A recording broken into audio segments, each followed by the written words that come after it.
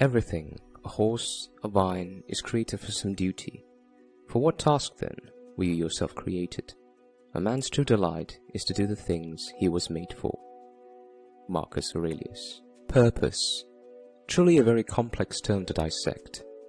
Every man wonders to some extent what is the particular definitive reason why they are on this planet for. Only few eventually understand and got their answers. But for most men, it is simply a chasm of haze where nothing seems to provide any clarity. Purpose, to all of us, is the reason to live, or the meaning of life. Why are we here for? Is it just to enjoy Earth's wonders? Is it only to create memories until our inevitable death? Or is it only to eventually embrace our next of kin and watch them grow? While all of those options are certainly idealistic, they don't provide any absolution to us at all. Many people had seen the world, experience wonderful moments, and have many wonderful children, yet they still struggle to be happy and find fulfillment in their life. That's because they haven't found the thing called profound significance in their lives. Don't get me wrong though, while traveling around the world, creating good memories and having children are all relatively great feats to accomplish, they don't provide the same magnitude of significance as the moment you realize and experience the clarification of your purpose in life. Human beings' natural innate purpose is to pursue growth, and if we do not experience growth, we will eventually rot and die. That is why we get depressed when our life seems to be going nowhere.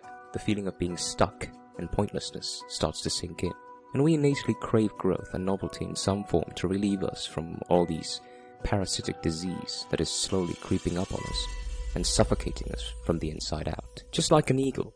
An eagle's purpose is to fly free and explore the continent, not being held in a cage as an exhibition for people to admire. They also innately want to hunt for food instead of being fed. And by neglecting their natural purpose, they are unknowingly killing themselves slowly.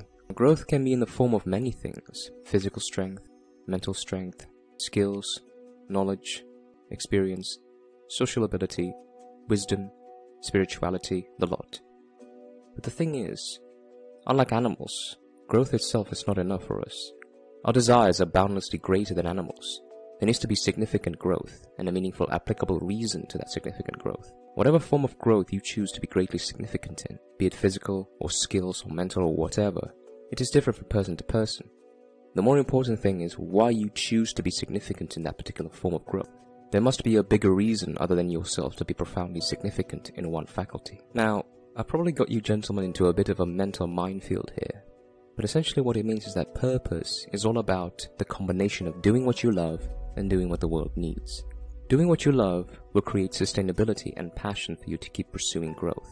And doing what the world needs will ensure that you have a greater reason, or reasons other than yourself, to leave a scratch mark on, or to eventually carve out your own legacy out of when you leave this world. Reasons that will provide to yourself your own worthiness and a worthwhileness of being alive. All the while being rewarded for it, of course. That is profound significance, gentlemen. Just like a king pursues growth in his wealth, territory, and influence. But does his purpose end then and there? A horrible king would, but a true good king that has a clear purpose uses his wealth and power for greater reasons other than himself, such as leading his people to greater prosperity by improving their quality of life, creating new establishments within his conquered lands to create new opportunities, such as overseas trading, inspiring his people with his battle-tested and proven leadership character and wisdom that can be passed on to generation after generations, and eventually cementing his legacy as a king. That is purpose, gentlemen. Now, I'm not trying to be like other people who would tell you to just go for your passions, man. Well, you can certainly pursue profoundly significant growth in whatever it is that you truly love doing, whether it is art, engineering, business, psychology, music, biology, etc. If there is no particularly good reason other than yourself behind it, well, you won't feel empty because you are competent, but you certainly will feel useless, which is another form of emptiness. This is what most of those gurus seldom tell you, gentlemen. You must know that reason in order for you to fully realize your purpose in life. Passion itself is not enough.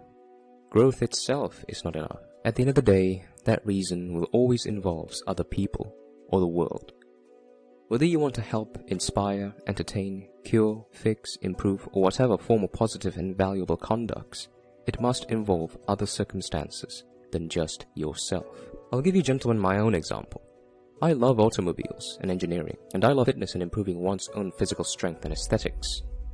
But back then, the only reason why I'm passionate and competent in those areas are only for my own pleasure and fascination. And that is why I always feel like things that I love and I'm good at are meaningless. Because they are for selfish reasons. Only for me. No one and nothing else. It is only after I got brutally honest with myself that I can know my reason for living. What is it that gives me the greatest sense of fulfillment? And that reason is always about helping people to become the best version of themselves through the truth. Whatever your reason for living is, gentlemen, I cannot answer that. It is all your responsibility to answer, because only you know about it deep down in your heart of hearts. And gentlemen, it actually takes a lot of time for you to eventually experience that clarity. Some of you gentlemen may take days, weeks, months, or even years, but for some of you who are still relatively young, it may take even a very long time to eventually know the reason. Heck, it took me 10 years to know my own reason, and to finally realize my purpose, and had to go through contemplations of suicide. The important thing is that as you go through life, you have to do enough things, you have to try enough things, make mistakes along the way, identify your strengths and your weaknesses, and choose the faculties that fascinate you the most. Now, some of you gentlemen might be worried that I said that, but here's the thing, gentlemen. Would you rather die, eventually, being comfortable but useless? Or would you rather die being bruised but fulfilled in life? Thank you for watching.